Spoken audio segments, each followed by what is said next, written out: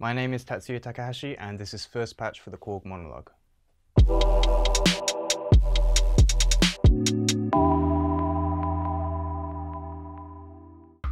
Released in 2017, the Korg Monologue is a battery-powered, monophonic analog synth used for bass lines, leads and more. The Monologue features 2 VCOs, a 16-step sequencer with dedicated controls, and an oscilloscope for visualizing waveforms. There's also an ultra-fast LFO, 80 presets and customized microtunings, some of which were created by none other than Aphex Twin.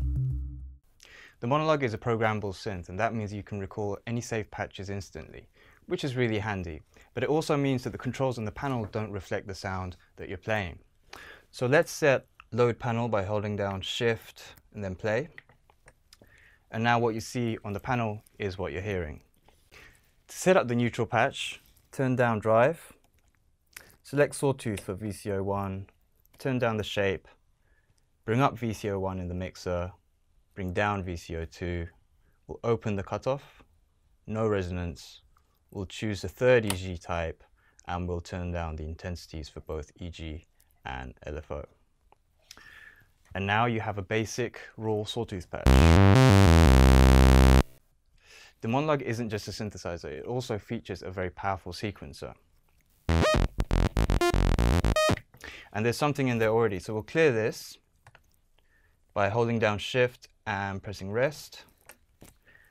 And the easiest way to start sequencing is to do it by step. To do this, we'll put it into record mode and we'll punch in the 16 steps with the keyboard.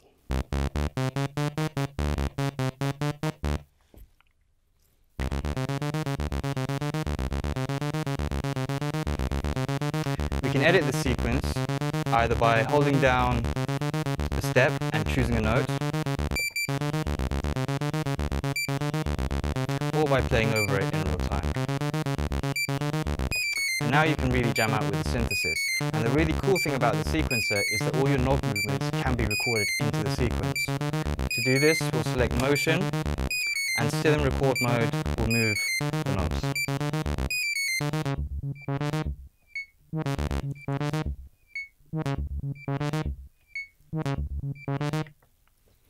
And that is your first patch for the Korg Monologue.